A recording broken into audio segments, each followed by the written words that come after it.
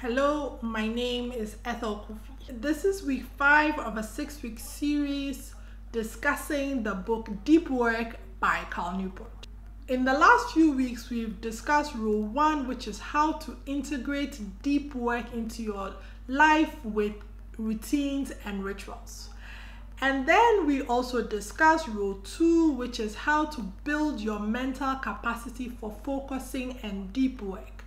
This week we're discussing rule 3, which is about quitting social media. Now, before that, the thesis of the book is simple.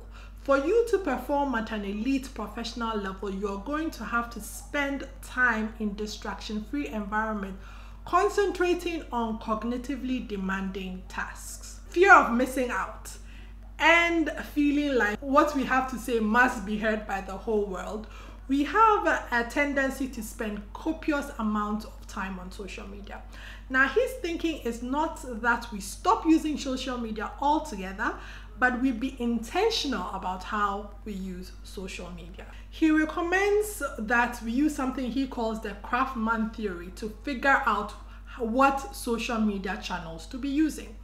So step 1 of that is to identify the core factors for success and happiness in our lives.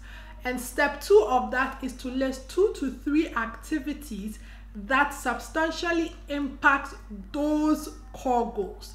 Here he's using the 80-20 rule, which is that 20% of the work will give you 80% of the impact. So you have to think through whether using those social media channels is a net positive or a net negative on those 2 to 3 activities for your goals. Now, this is how I stopped using my personal Facebook whilst keeping my brand Facebook. Now, the challenge at the end of the chapter is this.